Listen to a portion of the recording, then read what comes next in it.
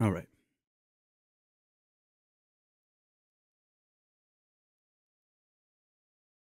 Let's just open up in prayer. Thank you, Lord, for everyone that's listening. I pray that everyone be encouraged, everyone be uplifted, and you be glorified. And we give you all the praise in Jesus' name. Amen. So, welcome everybody. This is the Fight of Faith podcast. My name is Justin, and welcome. This is the first episode, and I decided what we're going to do here is have separate episodes for scripture and encouragement and inspiration, and I'm going to try to do other episodes dedicated to fighting or UFC, Bellator, MMA in general. But hopefully everyone can enjoy and listen. And obviously, if you're listening, you figured out how to listen. But if you are hearing this on Facebook or YouTube and don't know how, go ahead and add me on the Facebook like page. Go ahead and you can listen on the podcast app if you have Apple or iPhone. And for Android users, you can download the podcast on Spreaker with an R. You can download the podcast with Stitcher Radio. And I'm even going to try to get this thing on iHeart Radio. So hopefully that works out. And I'm glad you guys joined. So let me just break down of what we're going to be talking about here on the podcast. On the Fight of Faith podcast, we're going to talk about basically Christianity, about inspiration, encouragement, and hopefully you guys can listen to this. And if you're on the job or if you're driving or on your commute, whatever you're doing, hopefully this can be some spark in your day, shed a little light in the darkness. Amen. So I want to break down scripture because we're going to have devotions here, but I think the very foundational scripture that we could talk about, and that pretty much sums up what we believe as Christians, you got to bring in John 3:16, man. And for those of you that already know what it means, I want to encourage everybody to listen up because scripture can be easily overlooked and seen as cliche, but I want to encourage everyone to remember that even the simplest things can be just, seen as, oh, I already know that, or yeah, I've heard that before, or yeah. No, man, if we keep an open mind to hear, even if we think we know, there's always room for growth and to learn, right? So, because sometimes the gospel and truth is just so simple that it seems too good to be true, So if you want to turn along, it's in the book of John in the New Testament, and that's chapter 3, verse 16, and very foundational scripture for Christianity. And let me break this down for you guys real quick. It says, "For God so loved the world that he gave his only begotten Son, and whoever believes in him shall not perish but have everlasting life." So let's break that down, in phrases. So, for God so loved the world means that God is love, and God loves you even if you're not a Christian.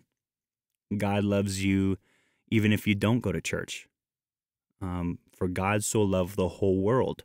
He loves everybody. He loves the atheist. He loves the Christian. He loves any race, any nationality, any human being. We're all potentially God's children. And I want to encourage you to remember that, especially when it goes to the next part. It goes, "For God so loved the world that he gave his only begotten Son." So that means also, not does God only love you, but he blessed you with something. He's a giver. He wants you to be blessed. God isn't the one putting sickness on you or disease or giving you all these hard times to try to humble you or because you're a sinner or anything like that. God doesn't operate like that. He's in the blessing business. And because if he gave his only begotten Son, begotten, what does that mean? Well, begotten basically is just a fancy word for someone who was born, or someone that was birthed forth, that's the only one that was begotten of the Father, is Jesus, because he was born of a virgin, right? So for God so loved the world that he gave his only begotten Son, that whoever believes in him, that means whoever, man. It doesn't matter where you come from, what you believe. It doesn't matter, like, as in like your religious background, or what was your the town you grew up in, your demographic, your age, your race. None of that matters. Only prerequisite to knowing Jesus is to believe. That's it. So whoever believes in him, whoever believes, shall not perish but have everlasting life. Amen. So if you believe in him, you're not going to perish, man. If you have faith in Jesus, he is going to show himself strong in you, and he's going to make himself evident in your life. And I know it sounds crazy because we don't technically see God with our own eyes, but that's the whole point of faith, right? It's beyond our senses. It's beyond what we feel, what we can touch, or what we can see. It's beyond all that. It's whoever just believes in him. And when it says perish, you shall not perish but have everlasting life, we're not talking about just in the afterlife. It's not talking about just you're not going to go to hell and you're going to go to heaven. That's great news. But what's even better news, that you can have blessings right now, is that you can be encouraged and have faith. Know that you can have blessings in this life. You don't have to perish in this life. You don't have to act humble and settle for the least. You don't have to be broke. You don't have to be sick. You don't have to settle for things like that, because God loves you and he's blessed you. So hopefully that gave you guys some encouragement. And that's basically the foundation of Christianity. And it's not about, that I'm not here to talk down to anybody. I'm not here to just, down what you believe, whatever. I'm just here to uplift Jesus and hopefully lift you up in the process. You know what I mean? We're just here to glorify God. And I have some friends that may not be Christian, but that's okay. Hopefully you guys can just still enjoy yourselves in the other segments, with the UFC, or with some encouragement, with some inspirations. And by the way, with encouragement, feel free to hit me up anytime to comment or text to the page or message, whatever. If you have questions or advice, or you need some encouragement, just hit the page up and we can answer it on the show. And because maybe what you're going through, someone else can relate to, and can, bless someone else, and we can all support one another. So, also, I want to also show you guys what it really means to just walk in love, man. I just want to encourage you guys to just walk in love with every single person. That you're not going to walk in hate. You're not going to walk in discouragement. You're not going to walk in in negativity. No, love the life you're blessed with. Love the people that God placed in your life, and because life is just but a vapor, man, and life can be cut short at any moment in a twinkling of an eye. So the number one most important thing is just to have Jesus in your heart, and that's the number one most important thing. And if you don't know Jesus, and if you are curious to see, okay, what is this about? Yeah, I know Justin from high school or whatever, and he's always been a Christian guy, but I never really experienced that myself. Test God. Go ahead. Just if you have the faith to pray this and believe it, watch God move in your life. Watch God change your life from the inside out. And I want to encourage you guys to pray with me. But I want to also encourage you in this fact that just because you pray, it doesn't mean life is going to change all of a sudden. Sometimes it does, whatever God's will is for that situation or that circumstance. But most of the time, God wants us to grow surely and slowly. And because it takes a while for us to get how we are. So it's going to take a while for him to make those necessary changes to be who we're called to be. Amen. So if you feel that you want to give Jesus a try, and you're done doing it your own way, and you want to just reach out by faith and receive God into your life, and you feel that there's more to this life than just paying bills and working, and more to life than just being in that process over and over again, going nowhere, I want you to repeat after me and say, Lord Jesus, come into my heart. I make you my Lord and Savior, and I need you. I love you. I believe in you, and I believe you rose again. Come into my heart and be the king of my life. In Jesus' name, amen. Now, if you said that, just have some faith, man. You may not feel different. You may not look different, whatever. That's not what matters. What matters is that if you have the faith to say that, that means you're one of the people that is in reference to John 3:16. Whoever believes in him shall not perish but have everlasting life. Congratulations, my friend. You're one of those that believe. So if you said that prayer for the first time, I know it's weird, but if you don't want to comment, you can message me if you said that for the first time, and just we can talk about it. And we're here to support one another. Amen. But also on a further note, I got to mention this, man, because this is the fight of faith, right? And I'm super excited for this weekend. I believe it's this weekend. And that's the UFC event coming up. And that's Francis Ngannou versus Stipe Miocic. Oh my God. This is going to be so awesome, because if we're going to be watching UFC and talking about UFC, we got to talk about this, man. We got to talk about this. We got to talk about how amazing this main event is going to be. And that's all I'm going to talk about, because I don't have all the time in the world. But I want to break down what Francis Ngannou can do and what Stipe can do. And I think we're going to have a new heavyweight champion, because Stipe is huge. He cuts down to 250, 260. He has to cut weight to make that weight. He is huge. He came to my barbershop at In the Cut while I was not there, with my luck.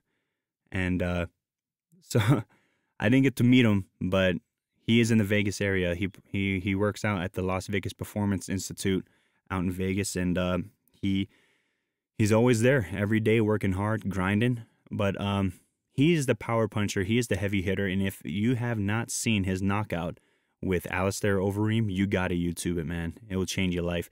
That thing was monstrous. That uppercut came from nowhere, and it just set Alistair to outer space, bro. Alistair Overeem, literally, I thought he died. That hit was so hard, dude. Like it set him flying, and he didn't move after the fight, after the knockout. He didn't move for like 5-10 minutes. He was there, and that's why I legit thought he passed. And I just thought I saw some history-changing stuff, man. That was amazing. But he's cool. Alistair is a champ. He's not literally, but he's a people's champ. He's a people's champ. Excuse me. And but he's just one of those guys that always falls short. But with Stipe, he's next, man. Stipe is coming up, and he is defending his title. And if he defends this title successfully against Francis, that means that he is going to be breaking a record, because I believe the record is 3 consecutive title defenses for the heavyweight title in the UFC, because it just moves so much. The heavyweight division is pretty raw, and there's a lot of diverse talent. But if he defeats Francis Ngannou, then he's going to be the one to successfully defend the title 3 times in a row. So that's big news. I'm looking forward to that. I believe that's going to be in Boston, and that's going to be good news. So, and hit me up too if you're into MMA. I need some more MMA friends. Go ahead and let me know your interest, if you like the podcast or not. If, like I said, I know it's a random to jump topic, but I'm going to have separate episodes from now on for just the UFC stuff and the MMA stuff.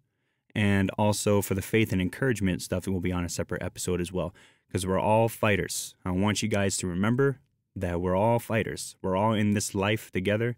And I was thinking of a thought of what I was kind of meditating on, is the thought of Nothing good is done on autopilot. I'll say that again more clear, that nothing good in life gets done on autopilot. And that kind of encourages the fact that this life is an uphill battle. Everything is going to take some fight and some grit. It's going to take some strength. Sometimes it's going to take some strength that you don't have. Sometimes, and most of the time, you're going to have to rely on the Lord for strength. And that's why some Christians, man, you can see them, they're just always supernaturally happy and just always so cheerful and positive. And it's not just because of personality. Anyone can literally be like that. But it just takes discipline to just pray, to stay built up in your faith, read your word, spend time with your Father. Wherever you go, God said he'll never leave you nor forsake you. You're never alone, man. And just remember that your Heavenly Father loves you. He will never be disappointed in you. There's nothing you can do to make him more proud of you. His love is just so amazing and everlasting and unconditional. And I'm not just making any of this up. This is all lining up with the Word of God. This is what he wills for all of us to know. So if you don't know these things, I want to encourage you to pick up that Bible, to really get involved in a church, to really make sure the church is word-based, based off the Bible, and just really dig deep, seek your Creator, you know what I mean? And that's going to be like the huge light bulb that goes on your head. It's like, wow, this is what I've been missing all along. So hopefully, that can shed some light on some unanswered questions in life. If you have some questions that you have, why not ask the person who gave you life, So in closing, I want to encourage every single one of you. I want you guys to take that another step of faith. If you're in the Las Vegas area and you don't have a church to go to, and you don't like to go to church, or you haven't been to church, whatever, why don't you give my church a try? It doesn't have to be my church. Just find a church. But I know my church, we teach the uncompromised Word of God at Thy Word Ministries, Las Vegas. And address is 5820 South Pecos Road in Las Vegas, Nevada. It's on Pecos in between Russell and Patrick, if you know the area. So feel free to stop by. Sundays starts at 9 o'clock, prayer, and then praise and worship starts at 10. So if you feel like taking that step of faith and coming to check out and see if you would like the family, go ahead. I look forward to seeing you guys. But until then, I want to, this is just a short episode, just kind of like a pilot, episode 1. Hopefully, wherever you listen to this, on YouTube or on Facebook or on the mobile apps that I mentioned, at the workplace or at home, whatever, wherever you are, remember God is with you. And he is there to give you strength to keep fighting the good fight of faith, right? So stay prayed up, keep the faith up. If you guys ever need me, go ahead, shoot a comment to the page, and we can give some advice on air or on off air, whatever. But to God be all the glory. I love every single one of you guys. Hopefully you enjoyed yourselves, and more content to come. This is just like a icebreaker. So hopefully you guys remember Jesus is Lord, and to keep fighting the good fight of faith, and God bless. Peace.